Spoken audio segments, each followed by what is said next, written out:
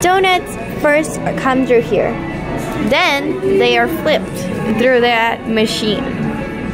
Pretty cool, right? They're flipping and flapping crazily donuts. Then the donuts are transported and dried a little. Then someone separates them to divide them, and then my favorite, they put the frosting. They go through the frosting, and when they come out, they come deliciously sweet. Then they go all the way. Then they go through that machine over there.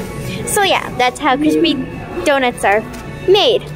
Yeah, so yeah, crispy donuts flipped, taken out,